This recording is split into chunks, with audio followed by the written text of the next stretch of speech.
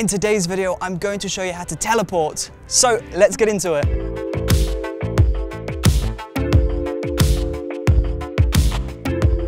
Hey, what's up? It's Chris from Brooker Films, and yes, in today's video, I'm going to show you how to do the teleportation effect in Adobe Premiere Pro. To begin this effect, you want to first shoot your footage. So you want to find the location, and you want to mount your camera to a tripod, set your camera to manual mode, and start filming. Now from this point, you want to run out in front of the camera, and you want to complete an action on one side of the screen. Now once you've completed this action, you want to run across to the other side of the screen and do a different action in a different space. Now once you've captured both of these, you want to run out of the frame and you want to leave the camera rolling for around 10 seconds.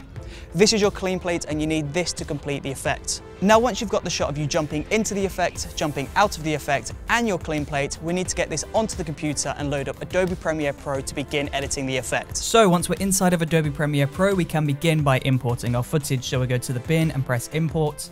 And then we want to create a new sequence. So we'll just rename this to teleport. And then we just want to make sure that's 1920 by 1080.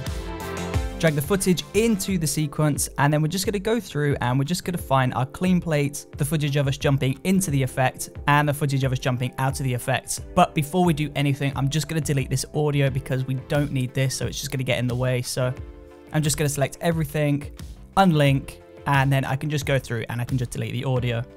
And now we can carry on by finding the jumping into the effect and jumping out of the effect.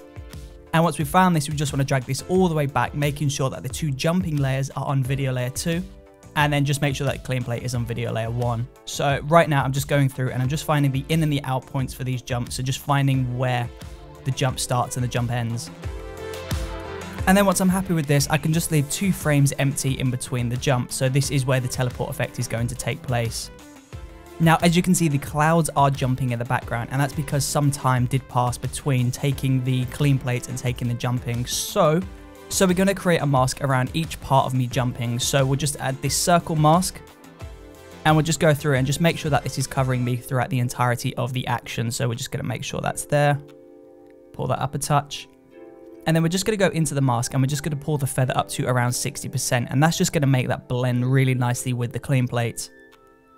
Now we'll do the same thing again for the second one, so we'll just go into mask, create a circle mask, make sure that's covering the whole of my action, and then we'll just increase the feathering to around 60, 70, 75%. And now if we look at this back, there you go, I disappear there and I re-enter the frame over there. So now from here, I'm just going to nest the sequence, so we're just going to select them all, go into nest, and just rename this to whatever you like, but I'm just going to leave this blank for now. And then at the start of the nested sequence, I'm just going to create a keyframe on the scale and the position in the motion tab. I'm going to scroll across to the end and I'm just going to increase the value of this. So I'm just going to add a slight zoom into this nested composition. This is just going to make the effect look even more realistic. And now on here, on the point where I disappear from the frame, I'm just going to create a brand new keyframe. I'm going to go back 2 frames, create a new keyframe.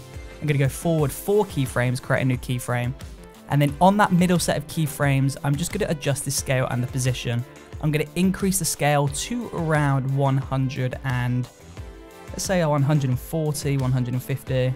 And then that adds a screen pump. So that basically gives the impression that there was a mini earthquake at the point of the teleportation. And this just helps to blend the effect to make it look even more realistic. To improve on this, I'm going to go into effects, search for levels. I'm going to drop some levels on top of that. And on that middle keyframe, I'm going to pull the white input level up to around 160. I'm going to go back 2 frames and I'm going to pull that back to the original value, so that's 255. And then I'm going to go to the end keyframe and do the same thing again. So I'm going to make sure that this is 255. And now if we watch this back, you can see there is this flash there. And again, this is kind of like a lightning flash. This is helping to blend the effect even more. So I'm just going to go through, I'm going to add some rotation. So same thing again, we'll create those same set of keyframes, and in the middle keyframe, it's going to be a different value. And as you can see, that rotation there is really starting to blend this effect. But I think we need to shorten the distance in between the keyframes at the start and lengthen the duration between the second and the third set of keyframes.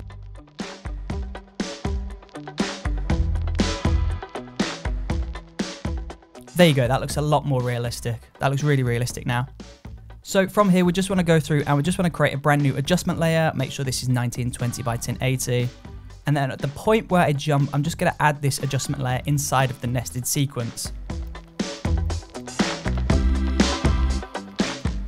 So we'll just drag that on and we can scroll across 2 frames and we can just cut that. And now in here, I'm just going to go into levels And inside of levels, I'm just going to increase the black input level, and then I'm going to increase the white input level on the blue channels. And I'm just going to brighten this up a little bit. And then from here, I'm just going to do the same thing again. I'm going to create that same circle mask, and I'm going to increase the feather.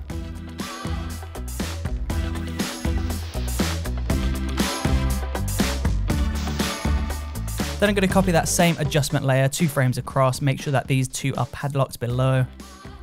And then I'm just going to move this across to the arrival point of the animation. So if we watch this back, there's a flash at the start of the teleportation and there's a flash at the end of the teleportation. But it's not blended very well with the scene, so I'm just going to go back in and I'm just going to pull the feathering of this all the way up to around 500, and we'll do the same thing again with the other. Pull that up to around 500, and that's blended really nicely. And that is the teleportation effect. And there you go, that is the teleportation effect. It's a really simple but really powerful effect, and if you get it right, then it can look incredible and it can really make your videos look really professional. If you enjoyed watching this video, then please do let me know in the comment section below. And don't forget to subscribe and push that bell icon to stay updated on all future uploads. Thank you ever so much for watching. I really do truly appreciate it. I hope you're having the most incredible day today. I will see you next time. Thank you for watching.